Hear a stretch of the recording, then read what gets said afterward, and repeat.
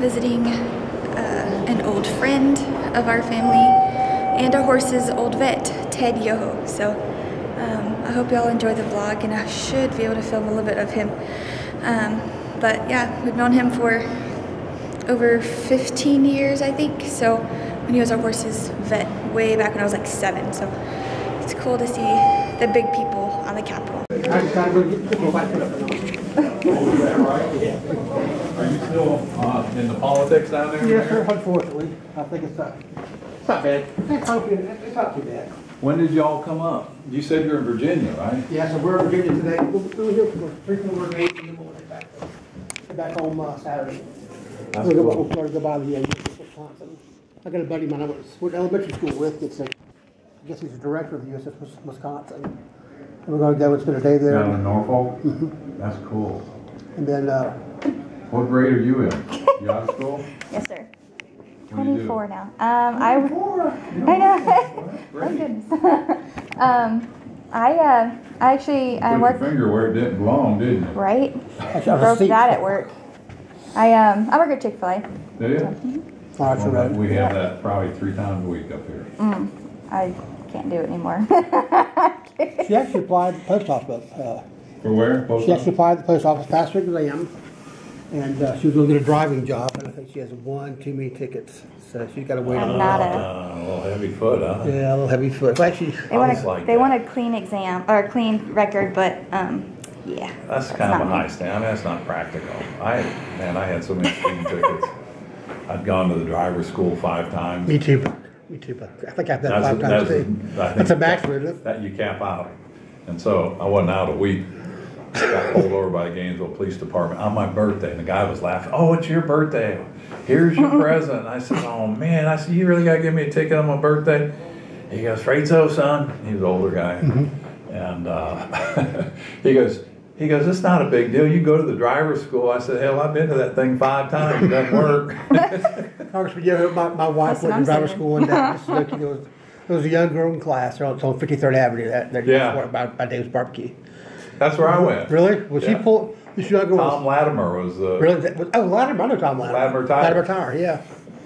And anyway, I had it 2 or 3 times. I recognize you. But no, she comes out of the class there. Literally, she was the most pulls out T-bones the car right out of class. She was like, "Oh, that's kind of neat." I want my money back. Your class didn't work. So, what do you want to do?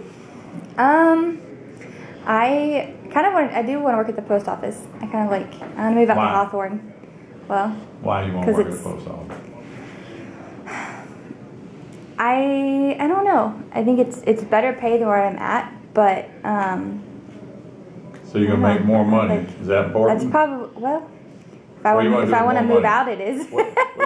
He wants you to move out. What do you want to do with more money? Why is money important to you? Well, I want to have my own farm. Okay. So what kind of farm? Well, goats. I love goats. Goats, and I want to have a garden big enough for. I want it way out in the woods somewhere, less people. I'm challenging you because I can say things he can't. Oh, good. Because he's your dad. You're going to be somewhere in 3 to 5 years from now, right? Right. Where you're at today is based on decisions you made 3 years ago, 3 to 5 years ago. Okay? It's true. Where you're going to be 3 to 5 years, it's not dependent on what you decide you want to be there. So when you decide that, all you have to do is put pieces in place to get you where you want to go. And I encourage you to do that because I have seen so many people. There's a book, I think it's called The Death of a Salesman. The character in there is Max Loman.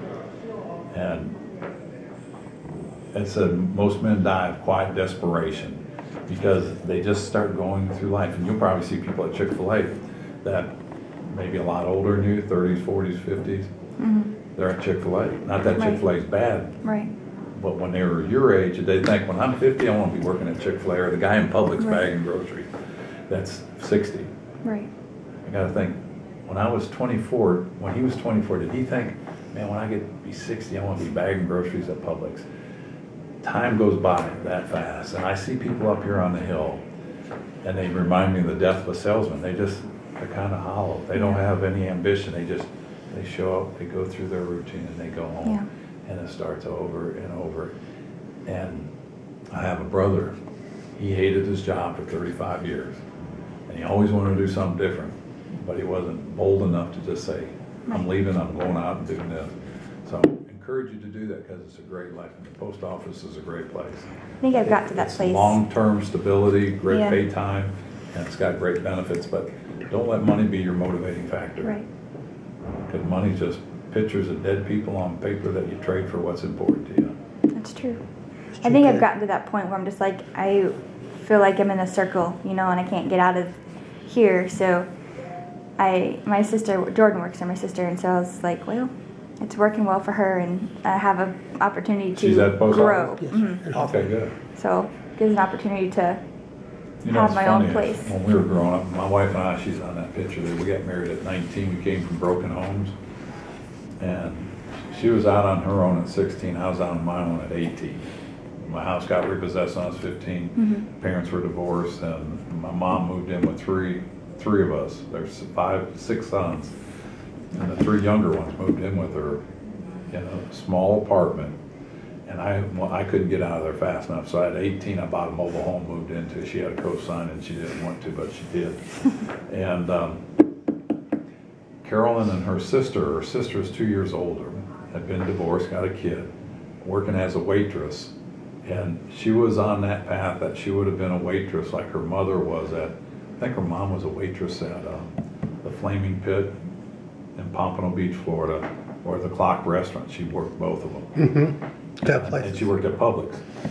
And Carolyn's sister was on that path, and Carolyn wanted to do anything but be broke. And so they sat down and they went through the yellow pages to try to find a job or a career. And they got to the C's and they came across court reporters. They saw attorney, I don't want to go to school, and they saw banker and all that stuff. They get to court reporting, and they're like, I know some of this court reporter. They make good money. They do. And so they applied to a college or a private school down in Pompano. They both graduated, both made a ton of money, and because they found out what they wanted to do. So that's where you're at, young lady. I think I'm getting there. MyGod.com, do it. You only got one time to go around this world. I know. I feel like I've already. You don't get many redos.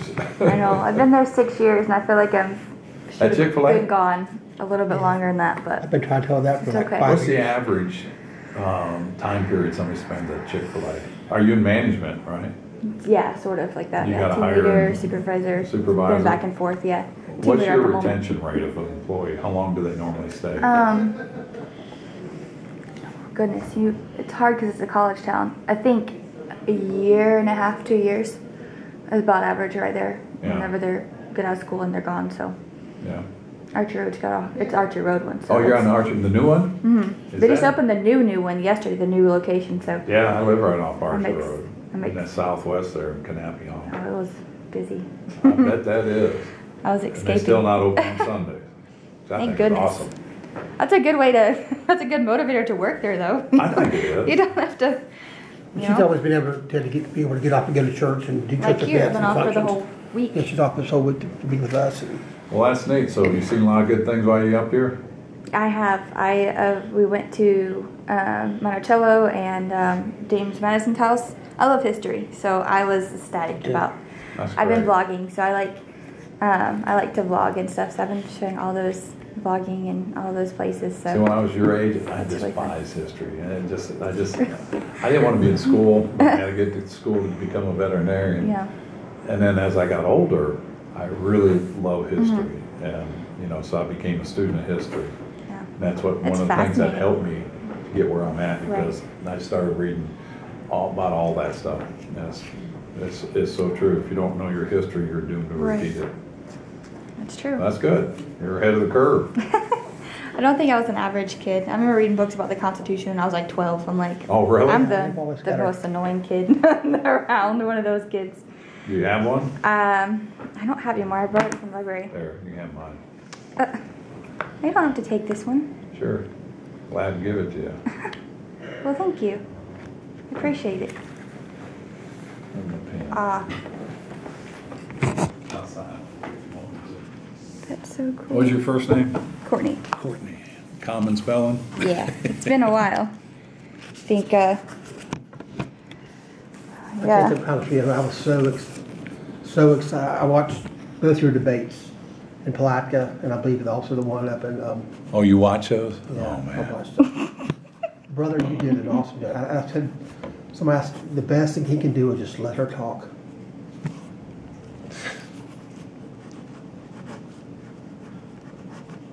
We were so excited that you were reelected. I was excited too. Is the day the 28th? I don't even know either. I think so. We're I gonna think so pretend because I it keep checking the post office listings to apply to different positions. So I'm like, okay, I gotta check today. I haven't posted any yet. Oh man, there's so many good places, and you know, if you go into the government, federal government, they're semi-quasi federal government, Right. USDA, any of the government agencies, great benefits, usually great working conditions, and it pays pretty decent. Right. Yeah. So, yeah, just find out what your passion is in life. You know, if it's that farm, get it. Yeah. 3 to 5 years, I want to check on you. Okay. Text Dad and be like, okay, what you doing now? Okay. Yeah. I'm thankful, though, where I have been because they've taught me a lot of leadership skills and a lot how to talk to people. I love going in there because what do you guys say at the end of it? My pleasure. My pleasure. Oh, my word. I used to say that to people all over the place. Then I got used to it, and then I stopped doing it. And then I got unbroken into. I don't even know. But, yeah, they did. I've had a go-around with leadership, but they've really worked well and taught me a lot. You know what? 2 books I read that were life-changing for me, and nobody offered to have me read this book until I was in my mid-40s. It's How to Win Friends and Influence People by Dale Carnegie. I've got that book. The guy gives it to me. He goes, you should read this. I'm like, what a jerk this guy is. Does he not know who I am? I'm Ted the Vet. I'm pretty important. Then I read it, and I'm like, what a jerk I am. I'll tell you, that's the Bible, because everything you do, and I don't care if it's with goats, you know, you're going to have to call the vet out, you're going to have to call somebody, you know, for something. Right. Everything you do is going to be relationships with people. That book is the Bible for that.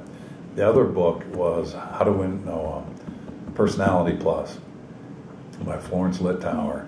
And there's 4 basic personalities. There's the type A that's hard charging, you know, the bull in the china shop. Then there's the real melancholy that wants everything nice, neat, and orderly before they move and do something. Then there's the person that's just kind of confused and they can't make up their mind. And then there's the person that's always looking for a party. We're made up of all 4 of those, and I didn't understand that until I read that book, and it helped me relate with people better. And that's something, those 2 books, regardless of what you do, if it's post office, if it's Chick-fil-A, if it's working with your goats, it'll help you. He loves it. Some of those goats can be ornery, for sure. Goats are funny. God, that's a funny animal. I know. I used to have one, huh? You had a goat. Show what you have now? Oh, I have a turkey, actually. Oh, you do, yeah? I have a pet turkey, yeah. She's a mess. She's about that She tall. chases the cars like a dog does down the road, down the fence. I ran over a guy's pet turkey. Really? I went out there to treat me a cow that had a down on the cow. She had milk fever. I treated the cow. She gets up and chewing her cud, and they're all happy. I go to back out, and he's got these 2 big white turkeys. Oh, goodness. no. And all of a sudden, I feel a thump. And I take off, and I look in my rear view mirror. There's this turkey walkway. You know how they fan their tail? Yeah. Well, this part was gone. I looked, and I had to back up because they're out there like wanting to yell at me, and I get out. The old man, he started laughing. He goes, oh, wait till my wife here. She's going to be so mad at you. And they took a picture of that damn turkey and sent it to me. And they talked about that till he died, how funny that was. You remember the day he about killed my turkey? I didn't kill it, it lived. But it's... That's so great. You know what a La Mancha goat is? I'm not positive. They don't have ears. They just have like ear holes, and they look like your ears been chewed off. So I had an assistant ride with me. We're out in Alachua County, in the town of Alachua.